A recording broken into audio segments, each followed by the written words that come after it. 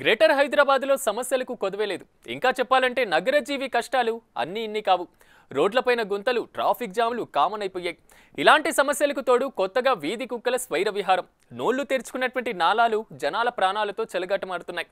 ప్రధానంగా చిన్నారులు వీరికి బలైపోతున్నారు. దీంతో జీహెచ్ఎంసీ నిర్లక్ష్యం స్పష్టంగా కనిపిస్తుంది. ఏళ్లు గడుస్తున్నా ఈ సమస్యలకు పరిష్కారం దొరకడం లేదు.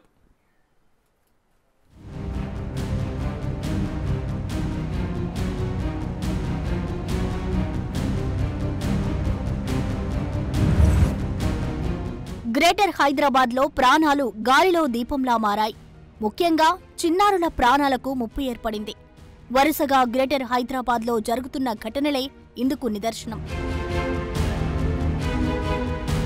మొన్నటికి మొన్న కుక్కల దాడిలో ఓ బాలుడు మృతి చెందక నిన్నటికి నిన్న నాలాలో పడి మరో చిన్నారి అసువులు బాసింది. ఇలా గ్రేటర్ హైదరాబాద్ మున్సిపల్ కార్పొరేషన్ నిర్లక్ష్యం చిన్నారుల ప్రాణాలను మొగ్గలోనే తుంచేసింది.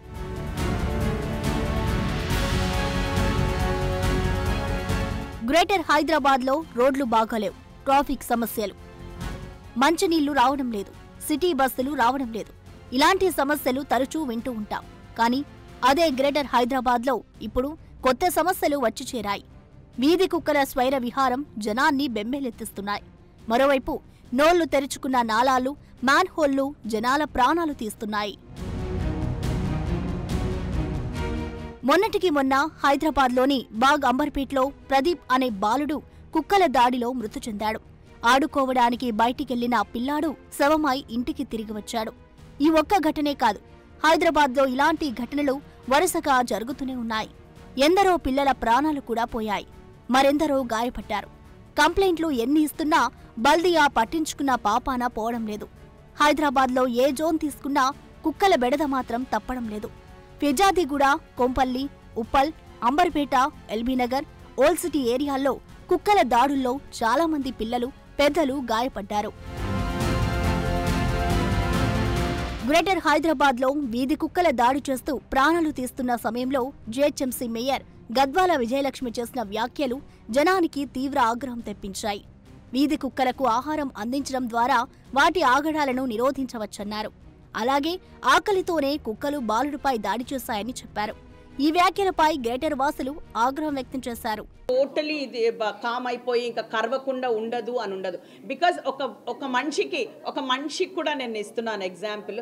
ఒకవేళ ఆకలి 2 రోజులు ఆకలి ఉంటే ఏదన్నా తినేయడానికి రెడీగా ఉంటారు.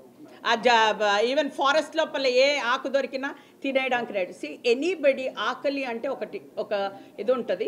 So anything they can eat anything. ఏమి దొరకకపోతే దే కెన్ ఈట్ దట్. మరోవైపు మున్సిపల్ శాఖ మంత్రి కేటీఆర్ చేసిన వ్యాఖ్యలను నిర్లక్ష్యపు వ్యాఖ్యలుగానే జనం పరిగణించారు.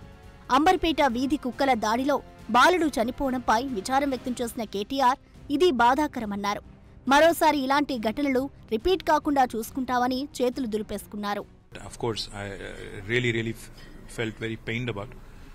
The street dog menace is something that we've been trying to tackle in our municipalities across the state.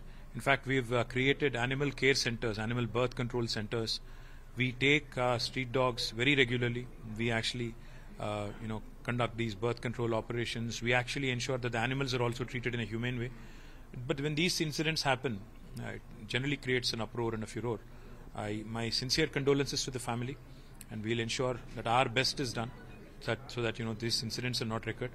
But our biological waste disposal also needs to be upped. కుక్కల సంఖ్య ఎక్కువవుతుంటే dog catching పాయింట్లు పెంచాల్సి ఉంటుంది. వాటిని బర్త్ కంట్రోల్ సర్జరీల కోసం animal welfare సెంటర్లకు తరలించారు. అయితే జీహెచ్ఎంసీ పరిధిలో ప్రతి నెల 300 వరకు స్టెరిలైజేషన్స్ చేస్తుంటారు. ఒక్కో సర్జరీకి 1500 రూపాయలు చెల్లిస్తున్నారు. ఇందుకోసం ఎన్జీఓల సహకారం కూడా తీసుకుంటున్నారు. అయినా ఫలితం అంతంతే. గ్రేటర్ పరిధిలో అధికారిక లెక్కల ప్రకారమే 4 లక్షల శునకాలు ఉంటే అనాధికారికంగా 5 లక్షలకు పైనే ఉంటాయంటున్నారు. ఒక కుక్క ఏడాదిలో 40 వరకు పిల్లలకు జన్మనిస్తుంది. ఈ లెక్కన ప్రతి నెలా చేసే స్టెరిలైజేషన్ సర్జరీలు ఎటు సరిపోతాయి? ఏటా శునకాల నియంత్రణ కోసం 20 కోట్ల రూపాయలు ఖర్చు చేస్తున్నట్లు బల్దియా చెబుతోంది. కానీ వీధి కుక్కల సంఖ్య మాత్రం ఏటికేడు పెరిగిపోతూనే ఉంది. ఇక గ్రేటర్ హైదరాబాద్ లో నోళ్లు తెరుచుకున్న నాలాలు కూడా చిన్నారుల ప్రాణాలను బలికొంటున్నాయి. తాజాగా కలాసిగూడలో మౌనిక అనే 11 ఏళ్ల చిన్నారి మౌనికాని నాలా మింగేసింది. ఉదయాన్నే పాల కోసం వెళ్లిన బాలిక కంటికి కనిపించని నీటితో నిండిపోయిన ఉన్న నాలాలో పడిపోయింది. ఆ చిన్నారి మృతితో ఆ కుటుంబంలో విషాదం అలుముకుంది. ఈ ఘటనలోనూ గ్రేటర్ హైదరాబాద్ మున్సిపల్ కార్పొరేషన్ నిర్లక్ష్యం కొట్టొచ్చినట్లు కనిపించింది. గ్లోబల్ సిటీ అంటూ ఊదరగొట్టే ప్రచారం తప్ప భాగ్యనగరంలో గ్రౌండ్ లెవెల్ పరిస్థితుల్ని ఇటు పాలకులు అటు జీహెచ్ఎంసీ అధికారులు సిబ్బంది ఏమాత్రం పట్టించుకోవడం లేదు. చినుకు పడితే భాగ్యనగరంలో ఎక్కడికక్కడ నీరు నిలిచిపోతోంది.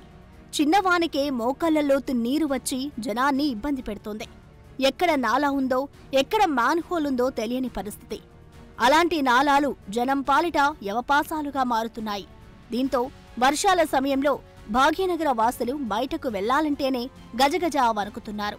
కాని వానొచ్చే వేళ బయట ఉన్నవారు ఇంటికి రావాలంటే పరిస్థితి ఏంటి? ఎక్కడ మ్యాన్హోల్ ఉంటుందో ఎక్కడ నాళాలు ఉంటాయో తెలియని పరిస్థితితో బెంబేలెత్తుతున్నారు. దీంతో వర్షాలు పడినప్పుడు రోడ్లపై నిలిచే నీరు జనం గుండెల్లో గుబులు పుట్టిస్తోంది. మరోవైపు చేతులు కాలాక ఆకులు పట్టుకున్నట్లు చిన్నారిని మింగేసిన నాలా చుట్టూ జీహెచ్ఎంసీ సిబ్బంది బారీకేడ్స్ ఏర్పాటు చేశారు. అదేదో ముందుగానే స్పందించి ఆ మ్యాన్ హోల్ చుట్టూ బారీకేడ్స్ పెడితే మౌనిక ప్రాణాలు దక్కేవి. ఈ నేరం మాది కాదు అన్నట్లు మేయర్ గద్వాల విజయలక్ష్మి మాట్లాడారు.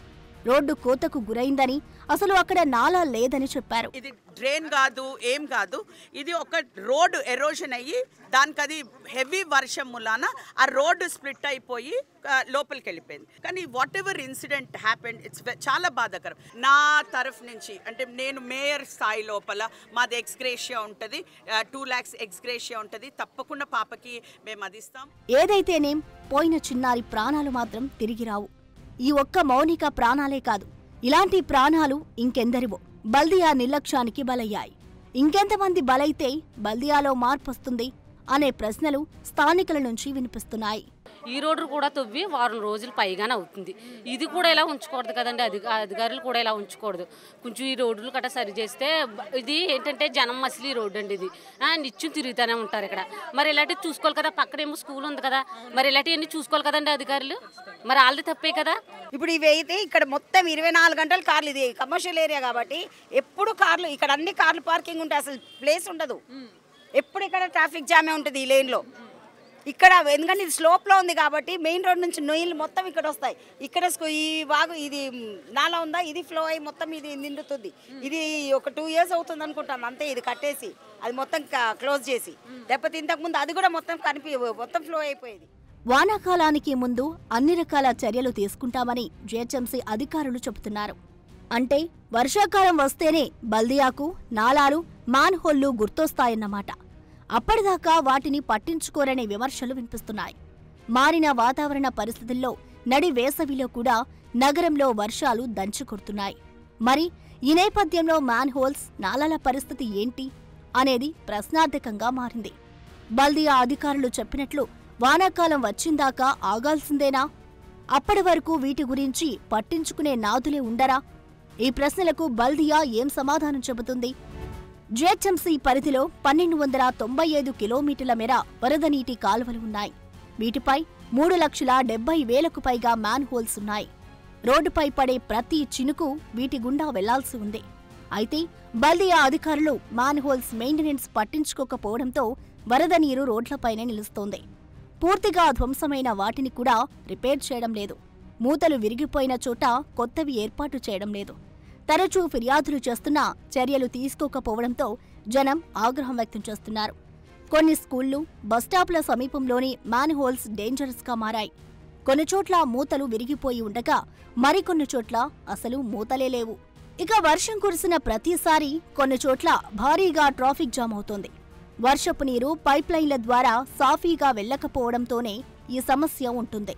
లకిడీకాపూల్, టోలీ చౌకీ, రాజ్ భవన్ రోడ్, ఖైరతాబాద్, నల్లకుంట, ఎల్బీ నగర్, లింగంపల్లి తదితర ప్రాంతాల్లో ట్రాఫిక్ జామ్కు ఇదే ప్రధాన కారణం.